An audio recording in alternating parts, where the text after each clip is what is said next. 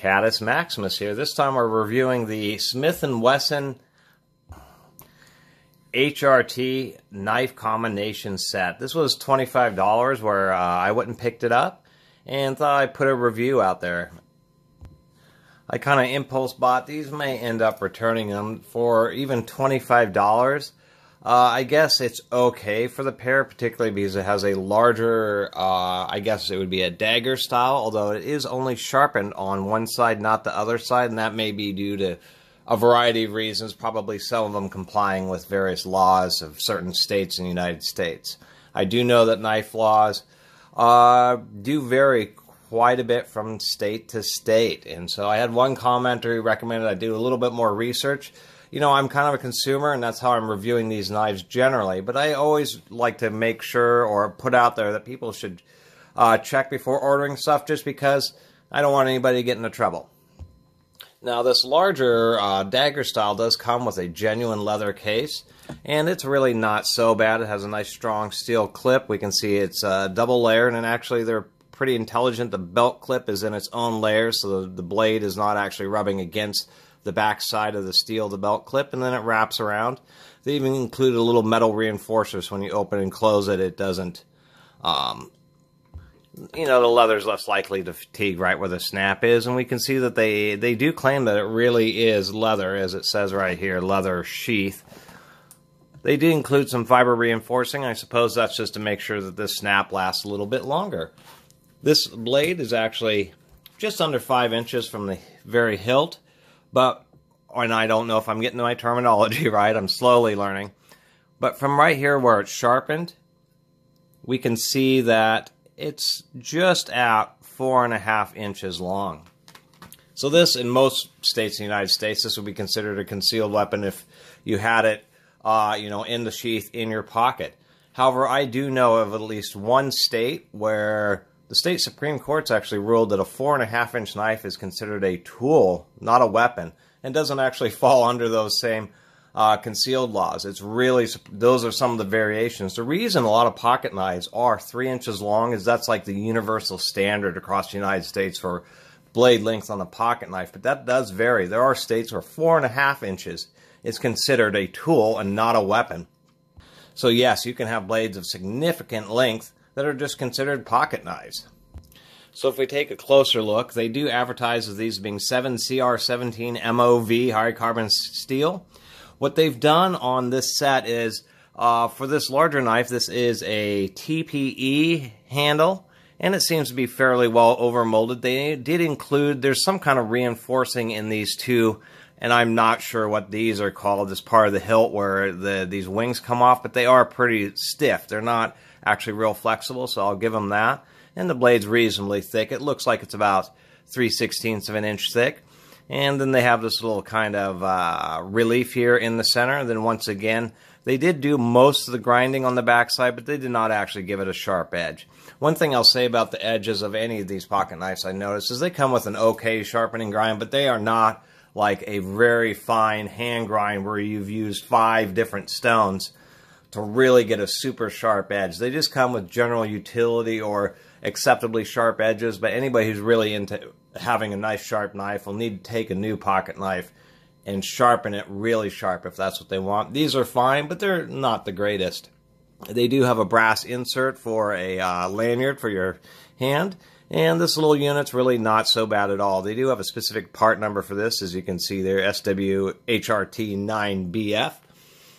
And then it also came with this really kind of cheesy flip or finger flip opening pocket knife.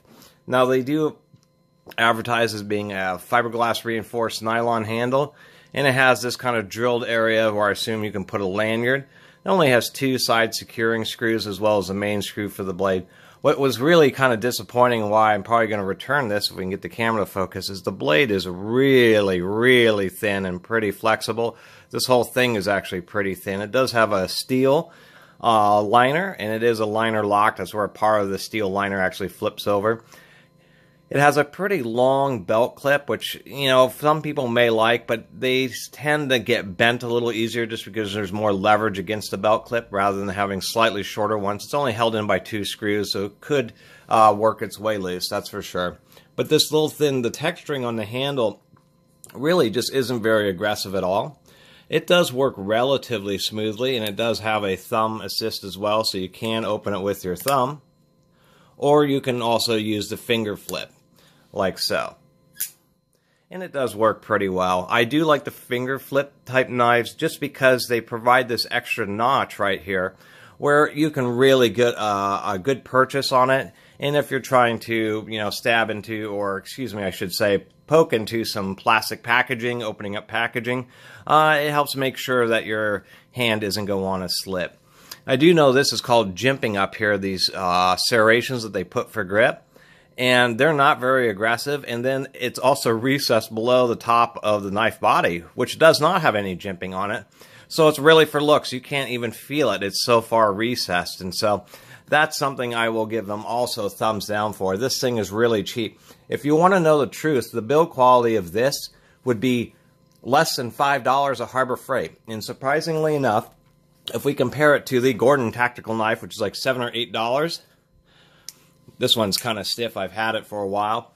This is actually a lot better than this Smith & Wesson H.R.T. And it's not really a Smith & Wesson. I wanted to point that out too. It's Smith & Wesson branded from American Outdoor Brands Corporation. That is a Battenfield Technologies product. So we got like 3 different brands associated with this product, which is a little bit strange as well. Don't really know, you know, it's like the manufacturer or designer, the reseller, and then rebranded for Smith & Wesson. It's just kind of cheesy. Smith & Wesson's doing this kind of stuff. You know, they're not a brand like Ford or something like that. And putting their name on a couple of cheesy knives like this actually takes away from them. This is not helping expand their brand awareness. I can tell you that. These are just not very high quality. They should have charged $15 or $20 and given you a much better quality one of these and not even included this, because this thing is really pretty darn... I mean, it works generally, but it's still pretty cheesy.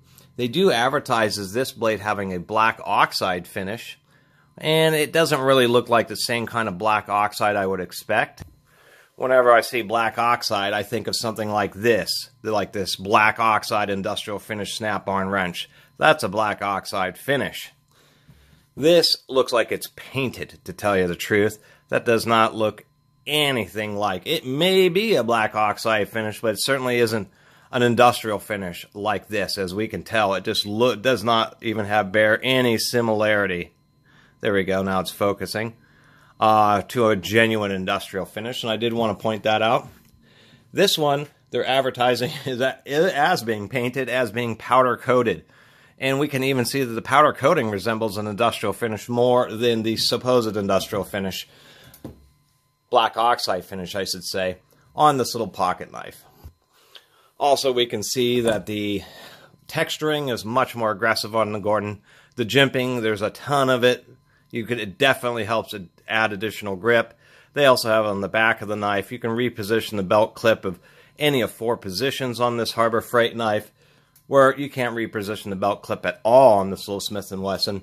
And then if we do this and look at the blade thickness, you can see that the Harbor Freight's almost twice as thick as the Smith & Wesson. So really, that's an amazingly cheap knife. Literally, this thing would probably be $3 at Harbor Freight if it had the Gordon name on it.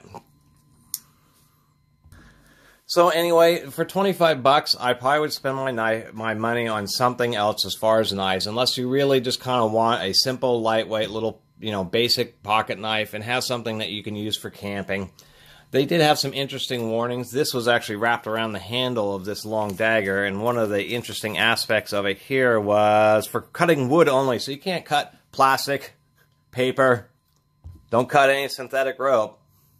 I mean, sometimes the manufacturers really need to read this stuff. I do appreciate all the warnings, and these should, don't strike these against the other tool. Don't use hammers with them.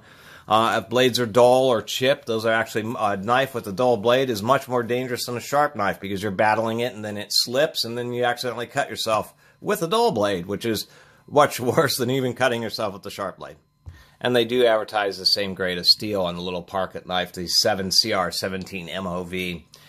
Anyway, I think this will conclude the last of this review. It just would have been nice to have all this blank space on this card, and I am going to end up returning these. They're just too disappointing. It was kind of an impulse buy, but they have no information. It's just a bunch of blank space there. At least could have had some degree of some information about those knives, besides just a couple little words on the front. But then they have this you know, paragraph, big old paragraph, you know, blah, blah, blah. Uses working tools, not weapons, and that's good advice as well. But generally speaking, for 25 bucks, I think your money's better spent elsewhere. And this is, like I said, is more of a consumer review. I am not a knife expert. YouTube has lots of people who are extremely well presented and profoundly knowledgeable about blades. I am not one of those people and never will be. But these things kind of catch my eye, and so I like to check them out and give them a closer look. Out of this whole set, you know, this thing I probably would keep if it was like 15 bucks or something. I kind of like the compact design, and for a basic camping knife for whittling and that kind of thing, maybe digging, I kind of like something like this with a nice, you know, sheath. And the sheath I do like. It's pretty thick leather. It has a pretty stiff belt clip. Fiber reinforced, you know, they did some of the right points here. They, you know, extra metal reinforcing so the clasp doesn't wear out when you're opening it. The blade does sit in really nice. It holds tight, but you don't feel it rubbing too much, and it just goes right in, holds really pretty darn well, just like so. So I kind of like that, but not for $25, especially when I'm not going to use this at all just because of how cheesy it is. So this will actually conclude the review of this Smith & Wesson H.R.T. knife pair that's sold at general department stores. And I really appreciate everybody who's subscribed, my recent subscribers, and I also really appreciate all my early subscribers and everybody in between. And if you haven't subscribed, please do subscribe to the Catus Maximus channel. Until next time, Catus Maximus out.